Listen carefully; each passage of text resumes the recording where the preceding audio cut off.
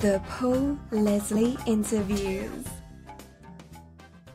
We're joined by singer-songwriter Zach Rogue of the bands Rogue Wave and also Release the Sunbird. Thank you so much for joining us. Sure, thanks for having me. I appreciate it. First of all, who is Zach Rogue? he is trying to figure that out as we speak.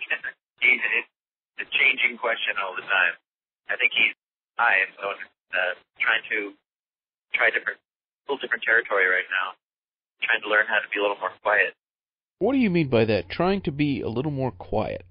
Well, I think in terms of Rogue Wave, we really got to the production side of things. The band is kind of like a band and having the dynamics of a band and seeing how that can translate live and trying to be explosive and build up a lot of layers. And I think as a songwriter and as a performer, I felt like I really needed to react to that because there's a side of what I do when I'm writing or singing that you need to have the dynamics be a little less to be able to get the point across. And I wanted to make music that was a little more stripped and a little more bare bones and really hear vocals. And I really longing to do a record of duetting, so having a female voice present while I was singing. And so I just want a little more empty space. It seems like experimenting with sound is something that you do a lot, from the Rogue Wave album to this Release the Sunbird album. Yeah. Well, a lot of it is just, I think a lot of it is just life experience. It's, in terms of what's happening in our personal lives as a band between, us feeling that it's a permalag, which is enormous, life and death, things happening, and, we're all affected by the politics surrounding us and our personal lives, and it came through, and, the time of permalag, we wanted to make something really visceral and up, and really kind of punchy and short songs and straight to the point. And one thing always leads to another. And with this record, I felt like I just wanted to do something, on my own and be able to talk about, more intimate, personal relationships, types of things. And I knew I had to do that on my own. I knew I had to do that with other people and to have that experience. And I wanted to make music that kind of reminded me a little bit of the music I liked when I was a kid. The kind of, a lot of the time in the Garfunkel records or something like that, you hear a lot of space there, you hear a lot of mistakes, you hear even a lot of noise, but what you get at the end of that is a lot of emotion, a lot of spirit, and a lot of really great vocal harmony. And I want to really explore the vocal harmony and not explore necessarily all of the guitar layers and all the kind of drum bombast. I want to just strip a lot of that stuff out. And one thing that kind of helped when we were doing that is kind of exploring how to use room mics a lot more and get a real live sound. And we had our room mics turned up so much that, we made a rule that we didn't have any guitar picks in the studio. So I could really hear the warmth of the acoustic when I was playing it. And I barely plugged the guitar because the room mics were up so much. So I sang quieter, I played quieter, and as a result, I could really hear what everyone in the studio was doing. And we could just rely on looking at each other to make changes and not have to go and do tons of overdubs. Drastically different from the way most albums are recorded today. Yeah, we rely on the magic of Pro Tools, and that becomes part of our intuitive process when we rely on Pro Tools. And not that there's anything wrong with that. Things are changing, and I'm not against change, but I want to do something that I feel like we wouldn't have that net. We'd have to get full takes together, and we did use some digital technology. We did do some overdubs. We didn't completely abandon that process. What we try to do is at the heart of it, I want to feel like everybody in the room, we're going to track live like that we'd really all feel like everybody got the take. And the song wasn't just stitching things together, but everybody agreed on kind of an emotionally satisfying level that we got the take that we were looking for instead of cutting it up. Tell us about the musicians. Did you know them well? I knew some of them. The guy that I tracked the record with, the engineer, his name's Mike Brodowski, and he's got this great studio in Bloomington called Russian Recording. And I had done a song with him with Rogue Wave before we did this song for this Pixies compilation. I had a great experience and I really liked him. And I knew that he built a new studio and I really liked it. But really I knew Kate Long, who sang on the record. She and I crossed paths before I'd known her. And I'd always kind of wanted to sing with her. I always knew what her voice sounded like, and I'd hoped that there'd be a time where we could sing together. And when I was demoing some of these songs on my own in Oakland, I was using this pedal that sort of like simulates the sound of it's a harmonizer pedal basically. And I was imagining what it was like to have a female voice. I thought I could feel those pieces coming together, and then I knew Kenny Childers, the bass player, because he had played in bands before with some of the guys that I know.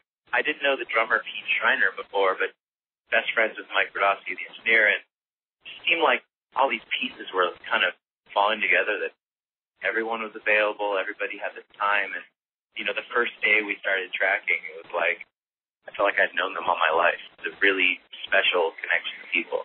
We're talking with Zach Rogue of Release the Sunbird. Is there a favorite song on the album, Come Back to Us? I think the song that kind of speaks to me the most and kind of gets to where I was hoping it could get is, I was really happy with how Outlook Anonymous came out, which was the last song on the record, because it was one of those things where I'm sure a lot of people have experienced recording where I didn't know if it was a song, and the session with these guys was almost over, and I was second last day, and I said, hey guys, I had this thing, I'm not sure if it's a song, but can I play it for you? And they said, of course, yeah, sure, and they all sat around, and they had this chord organ, which is an organ where you press certain buttons, and it makes these chords, and you can do accompaniment with your right hand, but with your left hand, you can press these buttons, and it makes chords. Yeah, I started playing the song, and they all just kind of listened a couple of times, and then they just went to their stations, their bass, drums, and we just started playing. And I don't know, I felt like it was a real magical moment where I wanted to have this song that, I don't know, it felt kind of like a funeral procession to me. It felt like the ultimate goodbye song. And I just felt like you don't have to have a completely mapped out song idea. In fact, it's good to have a lot of things that are open, so that the people that you're interacting with help complete that circle, and that's what you rely on. You rely on the interaction with other people and not having the entire structure mapped out. It's once you have that faith in other people, which I developed with them, I knew that we could accomplish anything. I felt like if I had stayed longer, we could take more albums going, because it didn't matter, like I said, that every single aspect of these arrangements was mapped out, that we had each other. Could you put a label on what Release the Sunbird is? It says in the press release, it's not a side project, it's not a solo project. So what is it? I just think of it as another band that I'm in. I mean, I with Rogue Wave is not a solo project, but I write the songs for that band, and for this, I write the songs for this band. But it's another group of people I play with, and I feel like it has a real distinct flavor to it that's really different, and allows me to do different things. And so, yeah, I don't feel like it's a solo thing, because to me it doesn't sound like, especially when you have, Kate singing on the record. I mean, it's not about just me, it's about everyone. So I think it's just another band, another project. What does it mean exactly, Release the Sunbird? How did you come up with that? Well, it's several things. It is obviously a song title of a song, a Robert Pollard song, and he's a hero of mine. And that was a song title on his first record, Away from God of My Voices. So I was feeling a sense of parallel there, but it's really it's more of a evocative of more than just that to me.